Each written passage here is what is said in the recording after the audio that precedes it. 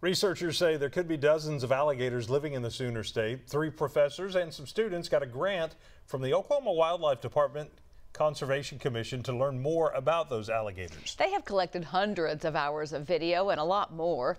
News on 6's Kristen Weaver spent a day in the gator habitats in far southeastern Oklahoma and has this Oklahoma's own original report.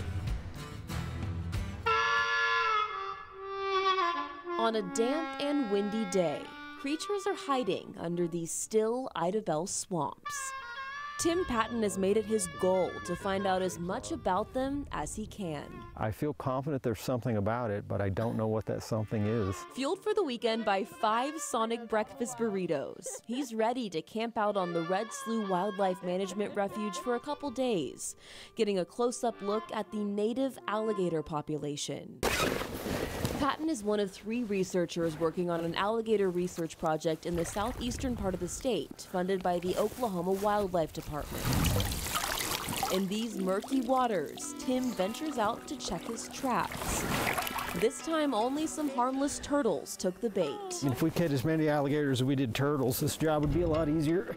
These bigger traps entice the bigger gators. And so the animal goes in the trap, and then when it pulls on this, the traps are one of the ways Tim and his research partners capture alligators. Just blind it. But the most effective method is a more aggressive one, an after-dark search by boat where they catch gators with a pole or big grabbers. The key is searching across the water for beady red eyes. when you get the eye shine on them, they'll just sit there. The largest we've captured so far is right around 9 feet. Once caught, their mouths are taped shut and the gators are marked. Some of the gators get a plastic tag and a chip like you would give a dog or a cat. A select few receive radio transmitters to be tracked. And the littlest ones get a small notch in their tails. That way the researchers can check back and see how the gators have grown over time. Keep catching and tagging and catching and tagging. Tim showed us a gator nest where layers of sticks and dirt keep the eggs warm. As that vegetation is decomposing, it's generating heat. Once the gators hatch, you can find the babies hiding in a den like this one with their mother close by. The tiny chirps from the babies are cries for their mothers.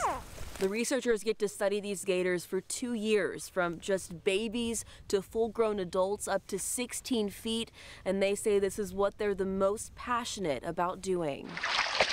The researchers began studying the alligators years before they got this funding from the Wildlife Department, and now they're trying to answer a lot of questions people have.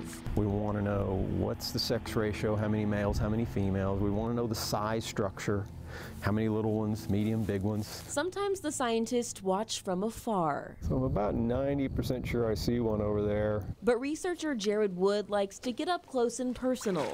He's installed game cameras all over the refuge. I've got a couple thousand videos, and some of it's pretty remarkable. There are lots of supporting actors in these videos, like an otter family trying to infiltrate the den, or this rabbit that narrowly escaped being dinner for a hungry gator mom. Everything's like Christmas, you know, what you're gonna get on that video, that camera. For researcher Jake Pruitt, being out here studying in nature is a dream come true. It's the only good track I've found so far.